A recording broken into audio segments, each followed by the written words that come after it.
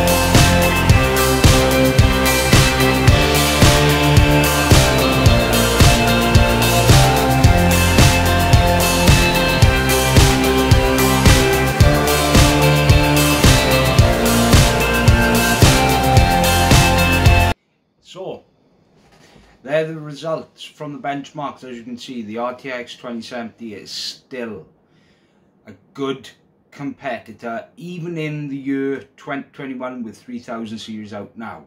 Well, this is more of a video of just telling you that for this moment in time, you should just keep your card. If you can get a new one, then power to you. But if you can't and you're struggling, you want to just know if my RTX 2070 or the 2060 or the 2060 Super still should I even bother with keeping it? Well, this is your answer. You should, because even though they're not the top of the range anymore, they still have a lot of value. Now, every benchmark I done was at 2560 by 1440, so at 75 hertz locked. So they are the results for that. So if you're a gamer and you have a 2070 and you're waiting to get an upgrade, well, the 3060 was on scan last week, roughly for a week. So they are out there. But if you just don't want to go through all the headache of trying to get one, well, the best thing you can do right now is just keep your card the way it is.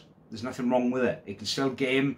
Unless you're not happy with it, then that's different. But that's the conclusion. Just keep your card.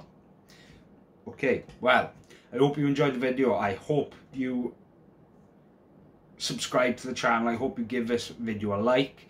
This is Richard from WELSHYTECH. Goodbye.